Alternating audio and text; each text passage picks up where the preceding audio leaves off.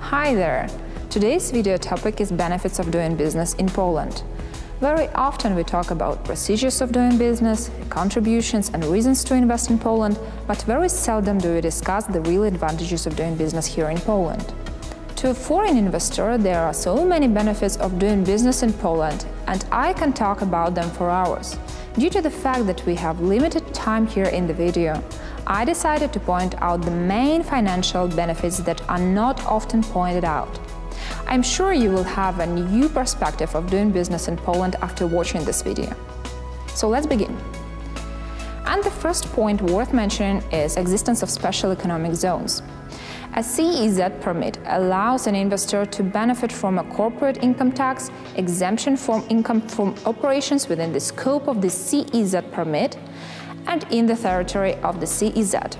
An investor operating under CEZ permit is obliged to incur a certain amount of eligible investment costs and create new jobs, depending on the location of the investment, and if necessary, purchase the CEZ real estate, as well as in certain cases pay a fee, usually depending on the area chosen by the investor. The next point worth mentioning is government grants. Support can be applied by companies planning to invest in the following priority sectors: automotive sector, electronic and household applicants sector, aviation sector, biotechnology sector, food processing sector, modern service sector, research and development.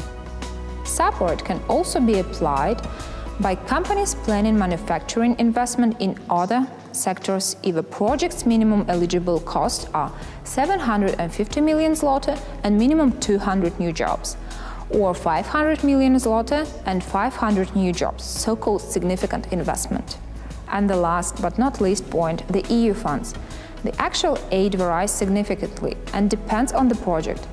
It is granted by appropriate government agencies in a formal procedure.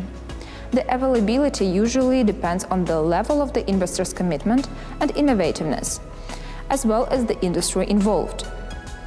In the 2014 to 2020 budgetary period, there is a significant amount of EU funds available to be distributed to recipients in Poland. This aid consists mainly of refundable subsidies, which is different from the non-refundable aid that was usually granted in previous years.